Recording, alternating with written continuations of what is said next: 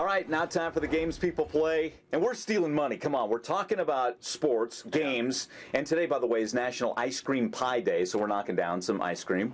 A little pie effect. Stick around. We're going to have a great ice cream pie recipe for you via our Facebook page coming up. But let's bring in Brian McFadden. We've watched him on Morning Express with Rob and Mead. How are you? I'm good, man. We are so festive. I know, and we're going to be putting on weight at this rate. But anyway, let's talk about the young lady who's taken the sports world by storm. 13-year-old Monet Davis, Little League World Series, even hitting the ball, huh? Not only can she hit, but check this out. She hits a blooper right here to get her team going. An RBI single for her. Nice little blooper. She's the 6th girl in the history of the Little League World Series to get a hit. And also, that girl can throw some heat, too. 71-mile-an-hour fastball. 71-mile-an-hour fastball. She can bring it. So they win. Like Next up, though, she's back on the mound Wednesday.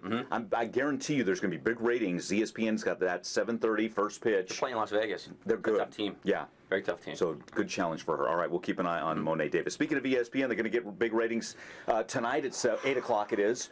Redskins, RG3 versus the Browns. Johnny Mansell, Johnny Football. We're back at it. But the thing is, Johnny Football is going to be. Everyone wants to see Johnny Football play, but he's sitting the bench. He's starting on the bench. There he is. But he's going to get a lot of playing time. He's going to alternate with Brian Hoyer. They're gonna alternate. They want to get the equal amount of snaps, but we'll see what happens. Okay, so it's gonna be a lot of fun to watch. Who's got the inside track here? As we see, all the fans want Mansell. He's exciting. He's Johnny Football. Well, the locker room says it's 50-50. They can go either way. Is there locker room? There isn't controversy in the locker room, but they're saying, you know what? If Hoyer's the man, we support him. If Mansell's the man, we support him. Okay. I think they like this kid. He's got a great work ethic. Yeah, and watching him, the arm looks good. He can run. Yep. Can he stay healthy? I think that's the key. If he runs a little too much in the big leagues here. With his style of play, that's going to be a tough one right now. Oh, and the top 25. Oh, it's college football. I wanted to talk to you about that. Yeah, the top 25. A little over a week away from some big-time games, but who's number one? The AP top 25, of course, Florida State's number one back again. You got the current Heisman Trophy winner, Jameis Winston. Mr. Crab Legs. Here we go. Florida State, Alabama, Oregon, Oklahoma, Ohio State. But I'm thinking about this, and you mentioned this before we started knocking down our pie here.